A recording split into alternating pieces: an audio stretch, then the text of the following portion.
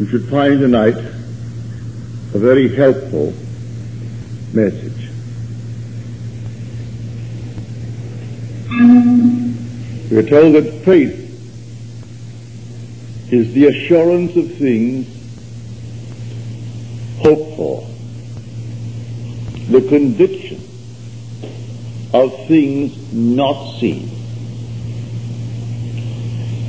By faith, we understand that the world was created by the Word of God, so that things which are seen were made out of things which do not appear. If you see it clearly, you will see that faith does not give reality to unseen things. It is loyalty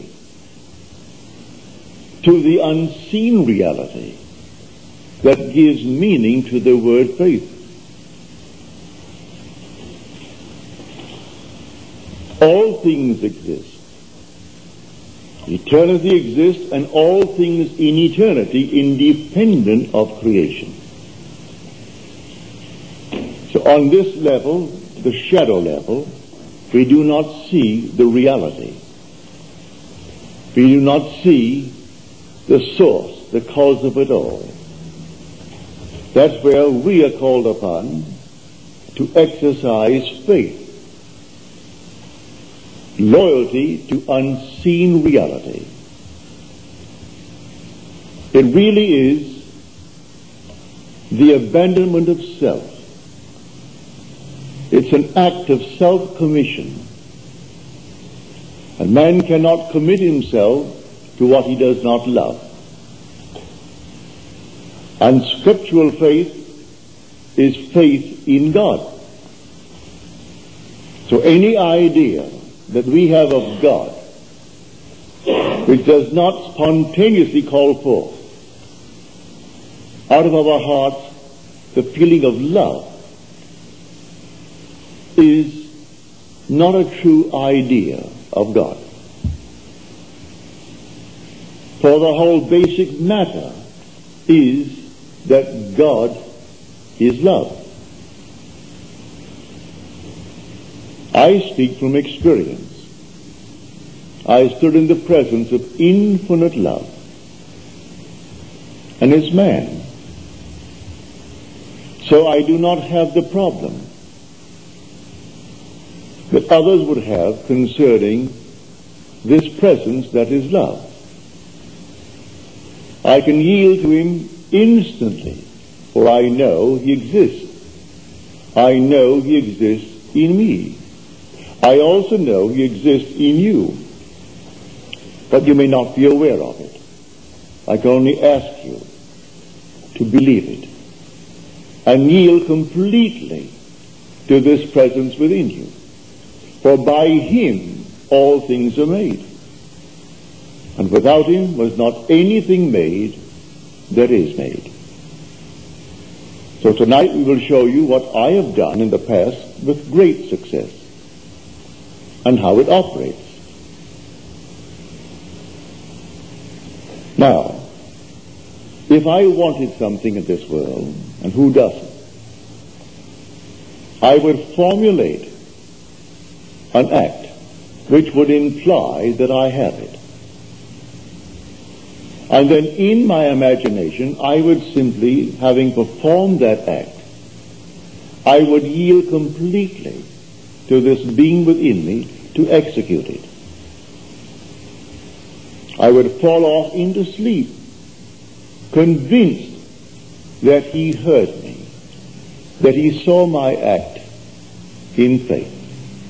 For we are told in this same 11th chapter that I quoted when I first started, the 11th chapter of the Epistle to the Hebrews,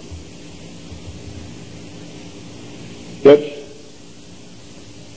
we must come to God believing that God exists. For unless we believe that he exists, we cannot please him. So who would draw near to God must believe that he exists. Without faith, it is impossible to please him. And so, if I took the 13th chapter of Corinthians, Paul's wonderful hymn in praise of love, and paraphrased it. Though I speak in tongues of men and angels, and though I had the power of prophecy, that I understood all mysteries and all knowledge, and though I gave all that I have, gave it away, though I gave my body to be burned, and had not faith, I cannot please him. I cannot please him without faith. Because I am not on the surface level of my being, I am not going to do it. I simply yield completely to him, having acted. It's an act of self-commission. I perform the act. What act? I act as though I had what I sought. I act as though I heard that you have what you asked of me.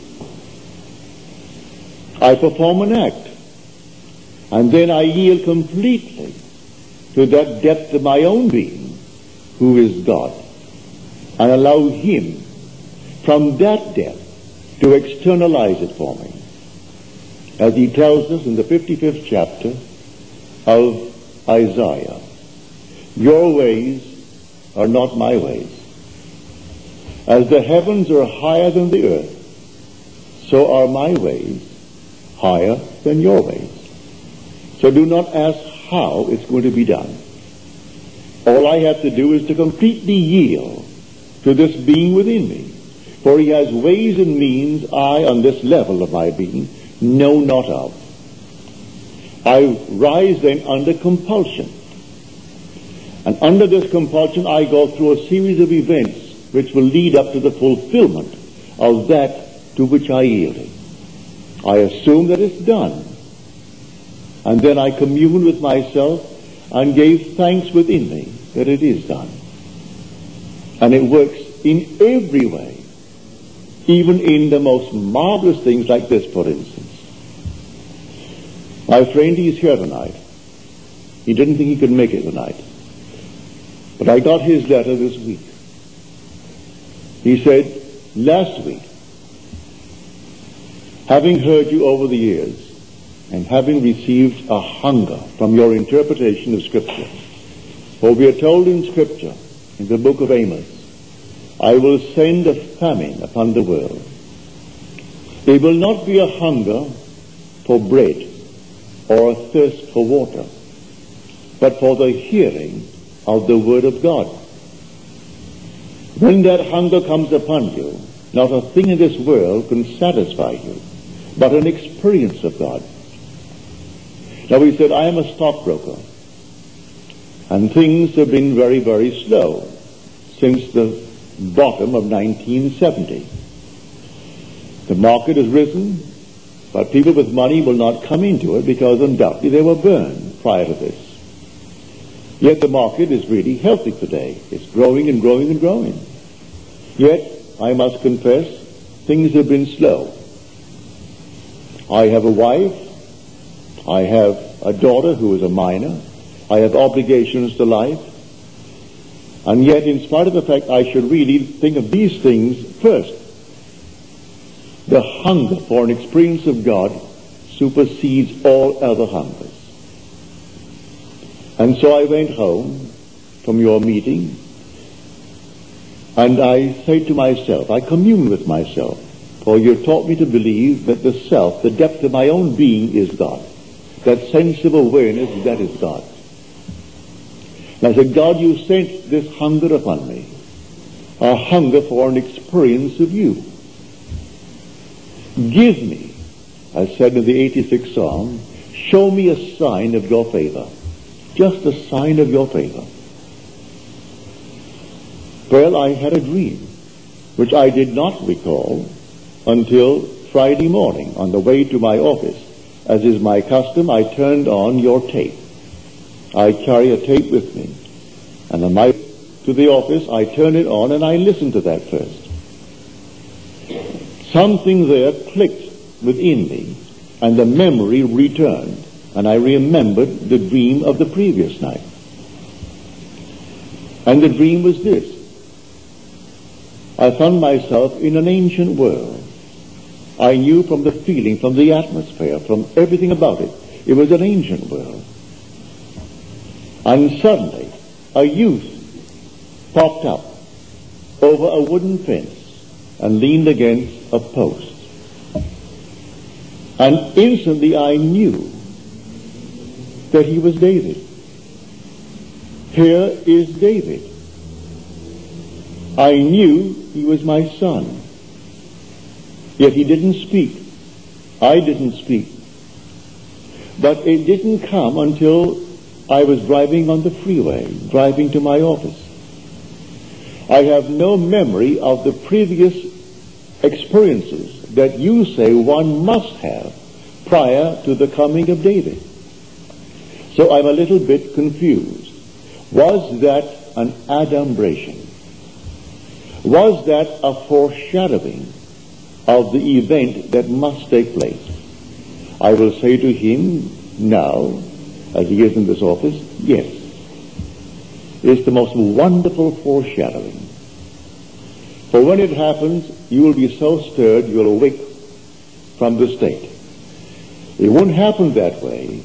It will happen out of your own skull. Your skull will explode. That's how it happens. The whole thing is contained within man, within the skull of man. And when David comes in the true form, he actually comes after an explosion in your own skull, as though the whole thing came to an end. And then when the whole thing settles, he stands before you, and he calls you Father. And you know he is your son, and he knows you are his father. And then by this relationship, you know you are God. So this is the most marvelous adumbration, the foreshadowing, in a not altogether conclusive or immediately evident way. But who knows the time? It could happen now in the fullness of itself, tonight, tomorrow. I am not going to predict when it actually is going to happen. But I do know it will happen. He's been given a sign. Show me a sign of thy favor. And the sign came. So I tell you, tonight's subject is on faith. And faith is something that we must all grasp the significance of it. For without faith, it is impossible to please him. And if he makes all things, good, bad, and indifferent, and makes it through faith, find out the mystery of faith. Now, faith does not give reality to the unseen things. It is loyalty to the unseen reality. For all things exist. If you only saw it, everything in eternity exists. Man exists. Man is part of the eternal structure of the universe. He doesn't grow out of a worm, as our evolutionists say. Evolution is confined to the affairs of man, not to the creation of God. Yes, I take a hoe, and then I turn from a hoe, digging a little land with a hoe, into a tractor. Then I will find something far better than the tractor. So I will swim across the ocean, or rather swim across a little river. And then I'll find a raft that will take me. Then I'll find a little boat that will take me. Then I'll put a sail on it, and that'll do better. Then I will take something more than the sail, and I'll find something with steam. Then I'll go beyond the steam, and I'll find nuclear energy. And then this is simply evolution in the affairs of man. So instead of walking across the continent, I now fly across the continent. That's evolution in the affairs of man. But there is no evolution in the creation of God. It still remains a theory, a marvelous theory, and we're all under compulsion to study it and, all right, to pass our lessons in evolution, as though the thing was proven. There isn't one single bit of evidence in the world to support the theory, the hypothesis of evolution. Not one. Yet it's compulsory in all the universities of the world as though it had been proven. In the affairs of man, yes, but not in the creation of God. Man as he is, and all things as they are eternal parts of the structure of the universe. Eternity exists, and all things in eternity independent of creation, which was an act of mercy. So when God said, let us make man in our image, man existed. He didn't say, let us make something and call it man. Let us make man. Man existed in our image. And God became man. There's no way to make him in his image until God actually becomes man. So God became as we are, that we may be as he is. And he's not pretending that he's a man. He has to completely forget that he is God and lose all memory of his power that is God, and take upon himself the weaknesses and the limitations of man. And in this, he now is forming himself into his own likeness, which is God. He is raising within himself that which he became, redeeming everything in this world. That is the power that is God. Now, while we are here as man, you want to be, and you name it. You want to be successful in the world of Caesar, in dollars and cents, nothing wrong with it. You want to be a successful doctor, successful lawyer, I don't care what it is. You want to be, well then formulate in your mind's eye what it would be like if it were true. How would you see the world if you were now the man that you would like to be? See it in your mind's eye, and then yield yourself completely to the depth of your own being. How do I do that? Simply fall asleep in the assumption. I dare to assume that I am the man that at the moment reason denies, and then fall asleep in that assumption, leaving it completely to the depth of my own being to externalize it in my world. I will wake tomorrow morning under compulsion to do certain things which I had not formulated, I hadn't determined. I'll find I'll meet the right people. I'll do this, I'll do that, I'll do the other. And it all adds up towards the externalization of my assumption. Just as in his case, he now has a sign of God's favor. The depth of his own being responded to his abandonment. It's a complete self-abandonment. It is, and I can't commit myself to what I do not love. I can't do it. So if my idea of God does not bring forth within me the sense of love, well then I have the wrong God. If I know that he's infinite love, believe me, he is. But the day will come, you'll have the actual experience, and you will know that God is all love.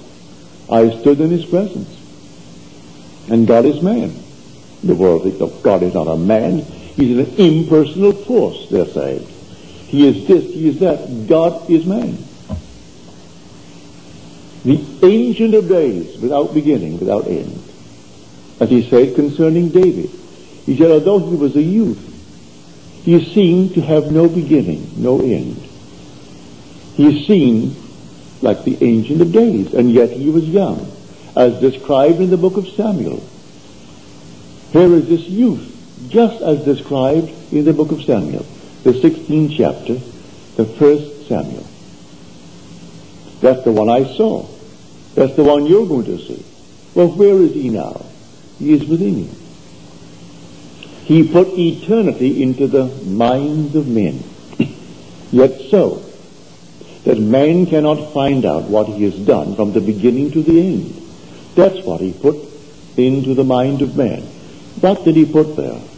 The Father and the Son. God himself entered death's door, the human skull. And he laid down in the grave the human skull. And he is dreaming the dream of life that man is dreaming. And in the end he will awake. And when he awakes, He is the being in whom he entered, the being in whom he awakes. So you are John, he awakes as you.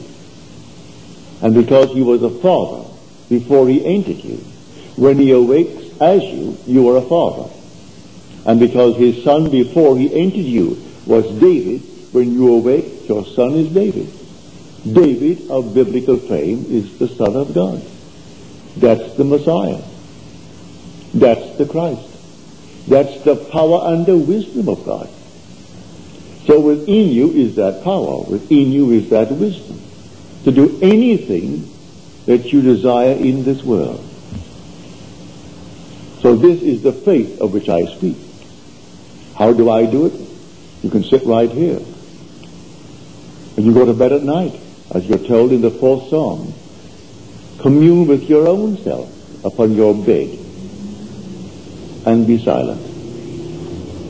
You don't commune with another, you commune with your own self. That's God. For the self of man is God. When you say, I am, that's God. There is no other God. But you don't see him now. He has become invisible.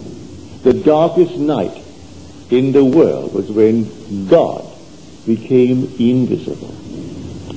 He told the story to all of us before we set forth. Then he became invisible and took up his residence in us. He became invisible. And in us he is I am, my own wonderful human imagination. That's God. So I don't see my imagination as I see objects in space.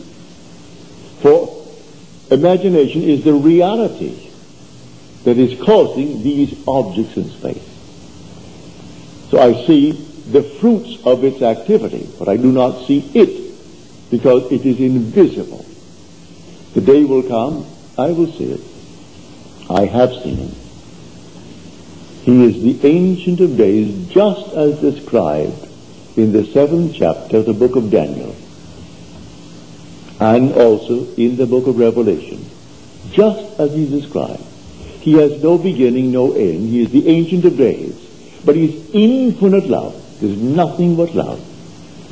Yet he will wait on us just as swiftly and as indifferently when the will in us is evil as when it is good. For it is he who does all things. That I kill, I make alive. I wound, I heal. I do all these things, and none can deliver out of my hand. So if the will in man is evil, he will execute it. If it is good, he will execute it, because there is no other creator. So it's entirely up to man what he imagines. What am I going to imagine? But remember, when I imagine, I must imagine and then completely yield. That is faith. For by faith we understand that the world was created by the Word of God. What word? A spoken word. You're told in the beginning was the Word, and the Word was with God, and the Word was God. So it's God himself and his Son. And his Son is David. I have found in David a man after my own heart, who will do all my will. So any will, good, bad, or indifferent, it's that power in you, for he is defined in Scripture as the power of God and the wisdom of God. So the power and the wisdom to create anything in this world is housed within man.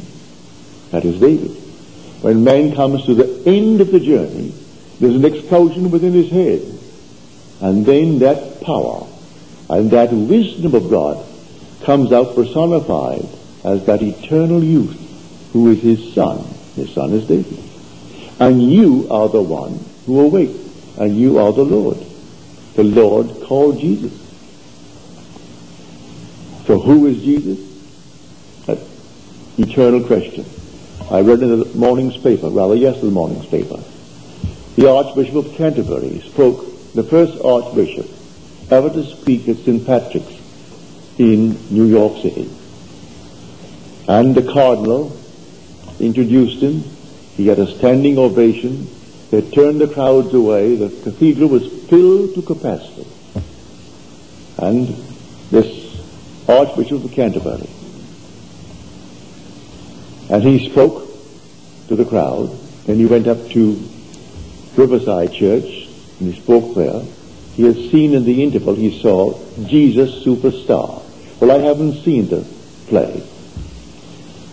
And he commented on it. He didn't quite describe it. He said it comes at intervals, it comes close to a certain Christian faith. There are certain passages in it he thought offensive. But they did not say, who is Jesus? Now, they did he, the Archbishop. He didn't say, who is Jesus? Who is Jesus?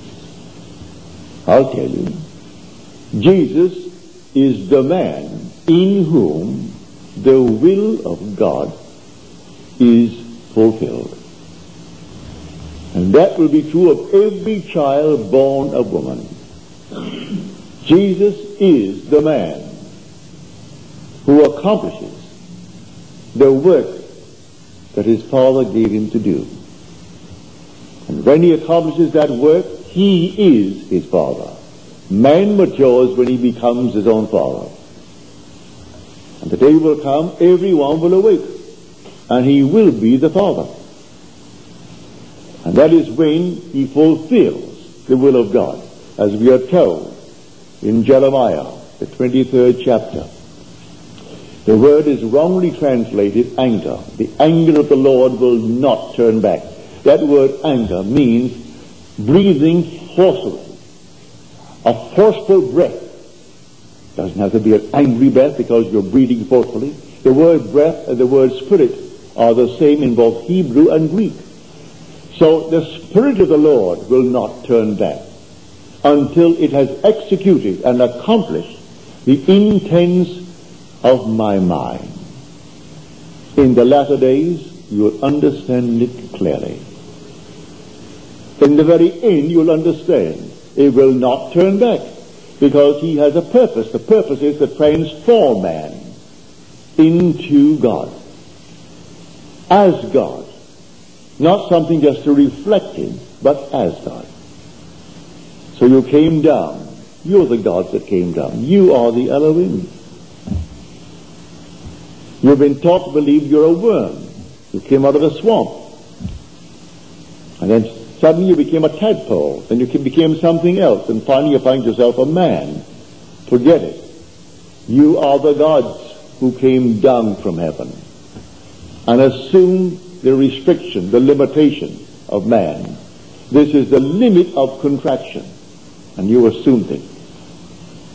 And you're going to fulfill a definite purpose in man.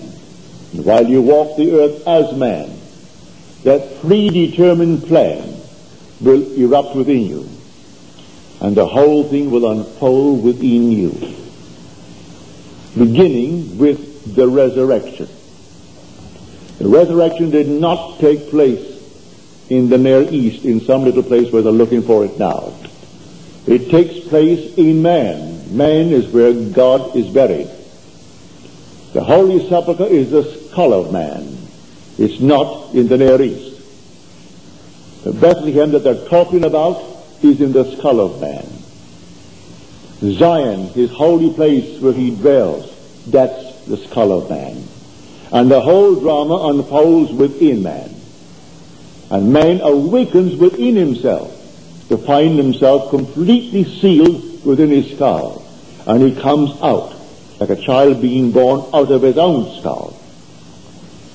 And then, a few months later, comes an explosion in his skull, and that compartment that contained the Son of God, who was his will, who was his wisdom, releases the Son. You would not let my soul remain in hell, said he, in the 16th Psalm. So he brings him up, he resurrects his son, and the son is David. And David looking at the Father, and the Father for the first time knows who he is. Memory returns. And the Father, the Son was the one who revealed him to himself. So the whole drama unfolds within man, and the whole thing is contained within the skull of man. Has nothing to do with anything on the outside. They're looking in vain, all the archaeologists, and they bring back all this nonsense. I was on TV one night with one archaeologist, and then a Baptist minister and a Seventh Adventist minister. And here all these groups around me, and this man brought a piece of cloth, and he said, "This is taken from the tomb of Christ." I said, "Are you kidding?" No, he was sincere. He was very serious. He's an archaeologist. This is taken where, in some strange way, light has impressed upon it, this cloth, the image of Jesus. I said, "You are an archaeologist?" And he was brought there by the Seventh-day Adventists. And here's the other fellow. He is a Baptist. And I have no degrees, none of these things that these fellows have. I said to the archaeologist, "Tell me, do you look like that picture?" He said, "No, that's the picture of Christ." But don't you know Scripture? It does not yet appear what we shall be, but we know that when he appears, we shall be like him, and shall see him as he is. Do you look like him? You'll never see Christ save you see him in yourself. You are the Lord Jesus Christ. The Baptist then said, "You're just taking from me 2,000 years of Christianity." I said, "If I can take it from you, I should. Because if it's true, I can't take it from you. And if I've taken it from you, well, then it's good I've taken it from you." He didn't like that. All this nonsense, this piece of cloth, mind you. Well, that's what our great writer said, Mark Twain. He went across Europe. And all as he traveled, they brought pieces of cloth. This was taken from his robe. And this, the piece of wood, that was taken from his cross. He said if you took all the wood together, it could build a huge house. And that was the cross he bore on his shoulder on the way to Golgotha. Take all the little pieces of cloth together, it could actually clothe an army. And people fall for it. Can you imagine that? They're looking at the holy cloth, a holy piece of wood. There is nothing outside of man. The whole drama takes place within man. It has nothing to do with anything outside. You're living in a world of shadows. And the drama is within. So let us now get back to this simple approach of faith. Do you know what you want, either for yourself or for another? Construct a scene which would imply the fulfillment of your dream. Just construct it. Enter into it just as though it were true. Feel what it would feel like if it were true. And give thanks to the one who is going to execute it. It's your own being, I grant you, but he is the depth of your own being. He is the Father. You haven't yet found him, but he is the Father. And you are now on the surface of your being. So fall asleep in the conviction that things are as you desire them to be, in confidence that he will execute it. I use the word he, it's yourself. But for clarity's sake, I say he, because you're not aware of him as yet. You will be one day. Everyone will be aware of that being. And because that being has one Son, and that one Son is the Son of all, we are one. There's only one. There aren't millions of gods, only one God. But the one God is made up of a brotherhood. And we are the brothers, raising ourselves to the level of the one God. And that one God has one Son, and the Son is David. But I've been sent to tell you this, and tell you I will and must. If only a few hear it, what does it matter? You hear it with conviction. Because I tell you the truth, they will last. I am not here to set up some little ism.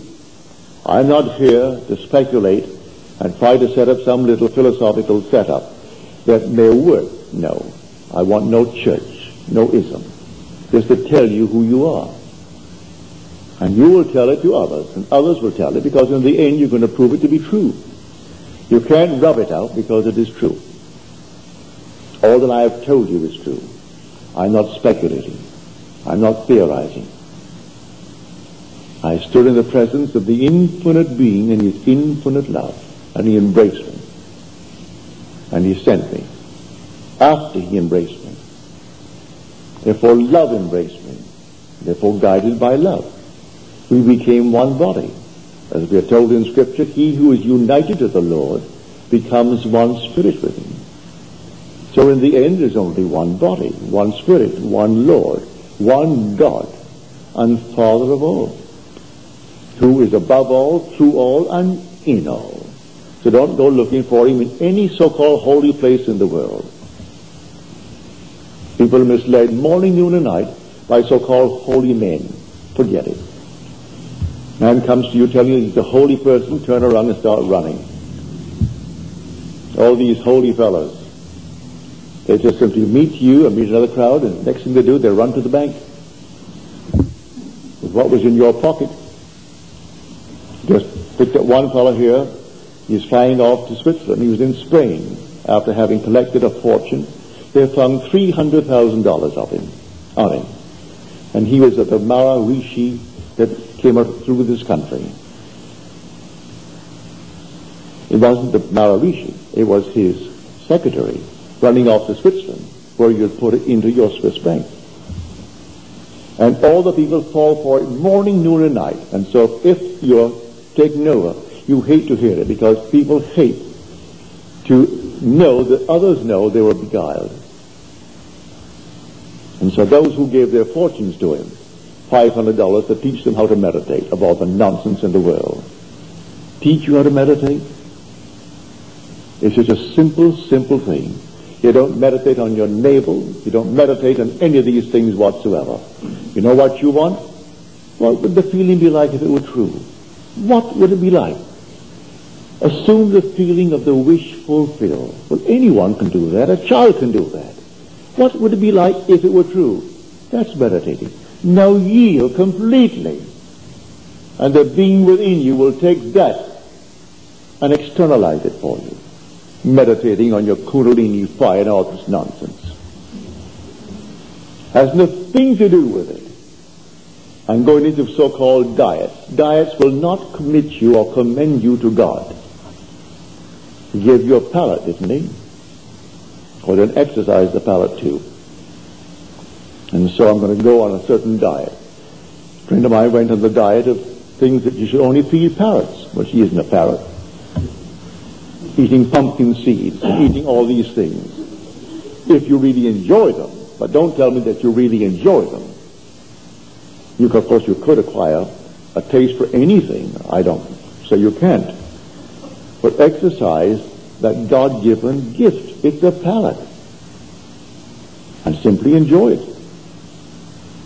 So, to come down to the night's message on faith.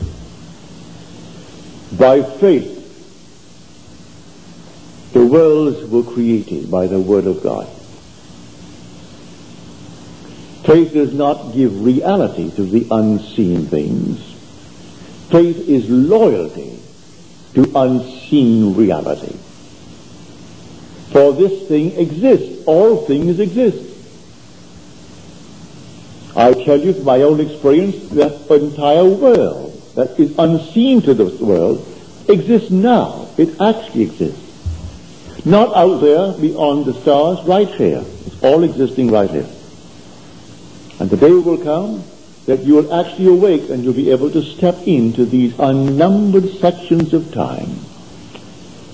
1,000 years ago has not passed away. And 2,000 years from now is not something that is going to suddenly form itself. It is now.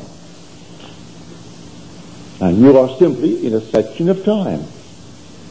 And the day will come you'll be able to move into any section of time.